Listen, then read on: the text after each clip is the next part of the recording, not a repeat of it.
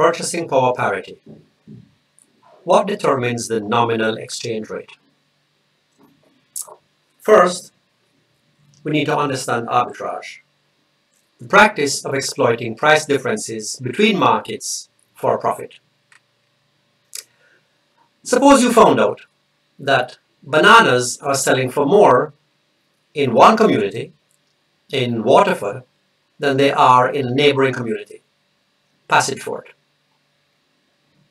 Well, then you can make some money, can't you?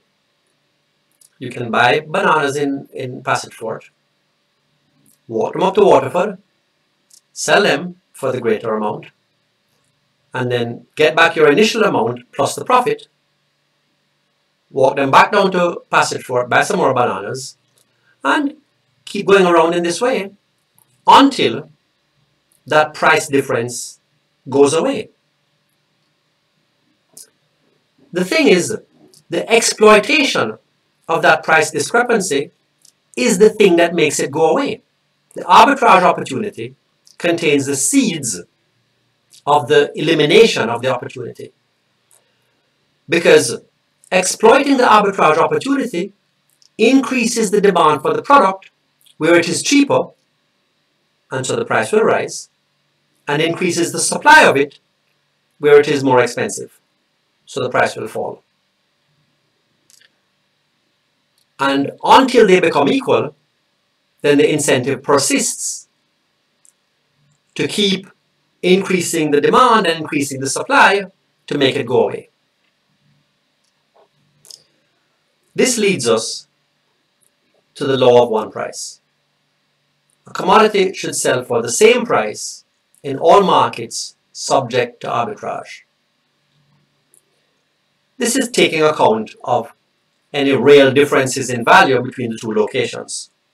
You're not going to get a hand of bananas, say, selling for actually the same price in a crowded, hot downtown market and in a air-conditioned, wide-aisled supermarket in a wealthy neighborhood with ample parking. Because included in the price of the bananas in the fancy supermarket is the cost of the air conditioning and the sales staff and the parking lot. But if you were to unbundle those extras, then the bananas themselves would be selling for a similar price.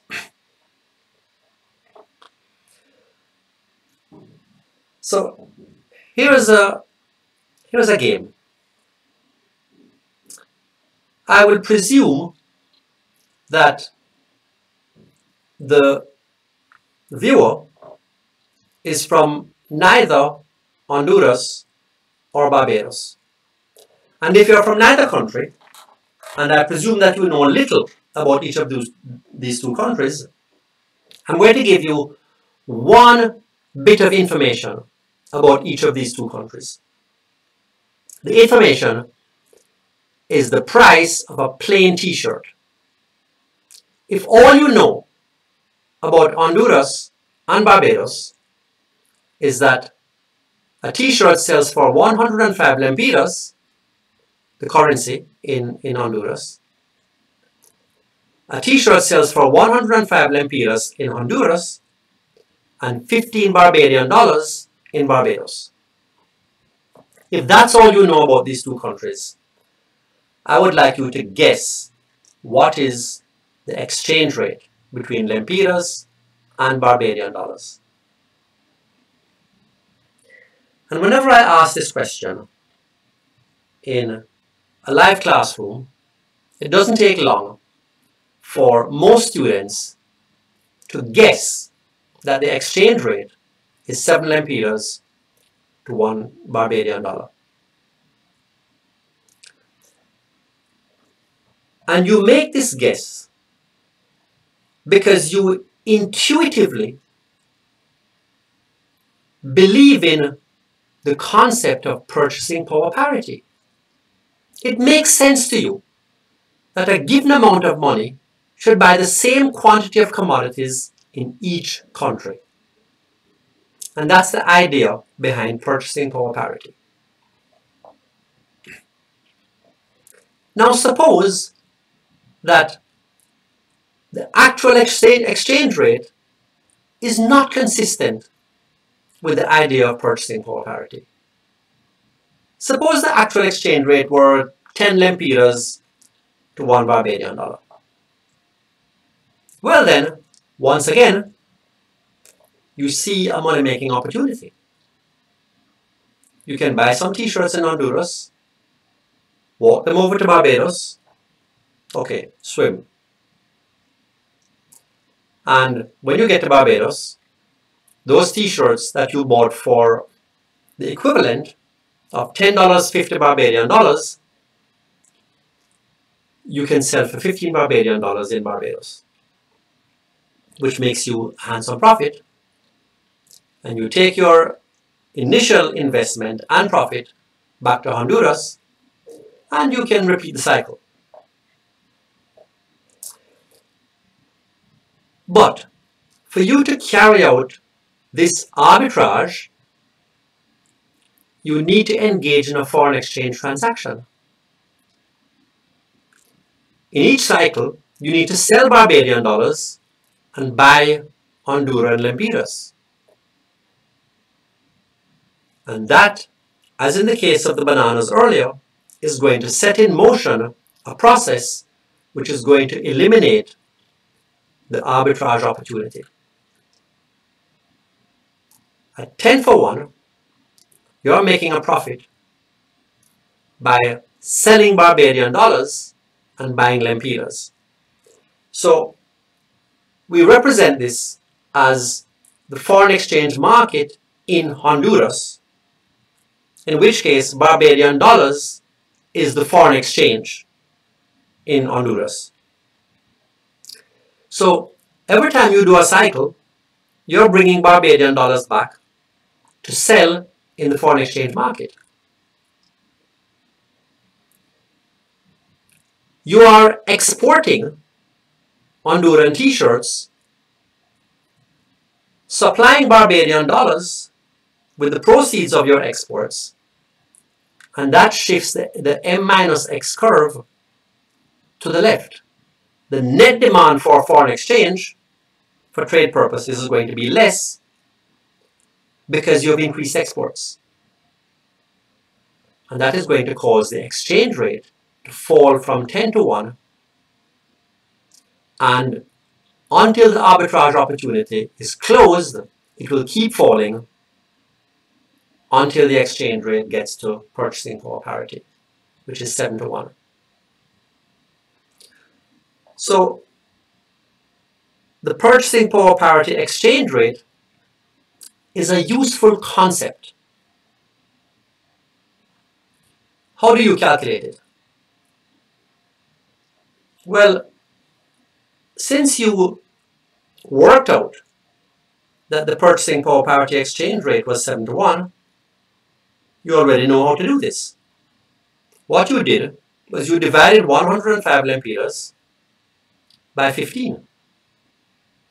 And that's how you got 7. So purchasing power parity is not about t-shirts or any other particular product. It's really about all production in one country versus another, all goods and services. So if you are trying to calculate the actual purchasing power parity exchange rate in two currency areas, then you would need to get a representative basket, we call it, of goods and services and price it in each of the two countries. So if you did so in Mexico and your representative basket of goods and services would cost 252 pesos, and then you price the same goods and services in Trinidad and Tobago, and you got 120 TT dollars, then the PPP exchange rate would be 2.1 pesos to a TT dollar. Why is that useful? It is useful Because as we have discovered, if the exchange rate is not at PPP, then there exists an arbitrage opportunity. And the exploitation of that arbitrage opportunity will move the exchange rate towards purchasing power parity. So in this case, if the exchange rate is greater than 2.1, this is an indication that over time the exchange rate is going to fall. Whereas if the current exchange rate is below 2.1, then it's an indication that over time it's going to rise. Now, there's a lot of detail left out here. We have ignored in this explanation the cost of moving goods from one place to another. High transportation cost relative to the gain of the arbitrage opportunity, the difference in the price levels, is going to prevent the exploitation of the arbitrage opportunity for relatively small differences. What is more, not all goods are tradable. So the idea that actual exchange rates move towards purchasing power parity is not a tendency you're going to observe for small differences in the cost of goods and services between two currency areas, and not a tendency you're going to observe over short periods of time. Especially considering that in many countries, a lot of the demand and supply for foreign exchange is not even related to just the trade in goods and services. So this idea that exchange rates are going to move towards purchasing power parity is one that only gives you value if you are looking at relatively large divergences of the exchange rate from the PPP exchange rate, and if you observe it over long periods of time. But for large differences and over long periods of time, it gives you a pretty good guide. Here's an example from the Ghanaian cedi. Here is the actual exchange rate over a 20-year period. This index of the actual exchange rate shows that the exchange rate has increased by quite a lot over this time period. Why do you think the exchange rate has risen so much? Well, maybe PPP can help us. Over that same time period, a representative basket of goods and services in Ghana increased in cost by 15% per year. That was their inflation rate. The inflation rate in the United States over the same period averaged 2% per year. So what that tells you is that the exchange rate that would correspond to purchasing power parity has been increasing by an average of 13% per year every year over that period. And we have said that for large movements, for large differences between the actual rate and the purchasing power parity rate, the actual rate will move towards it.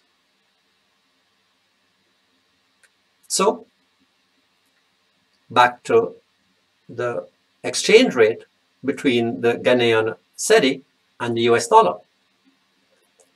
If we calculate the PPP exchange rate over the same period, we see that the actual rate actually tracked it pretty closely. The reason why the exchange rate rose by so much and so consistently was because it was chasing PPP, which was rising at a high rate over that period. Our takeaway is that purchasing power parity is able to explain the behavior of the nominal exchange rate for large changes in the nominal exchange rate in the long run.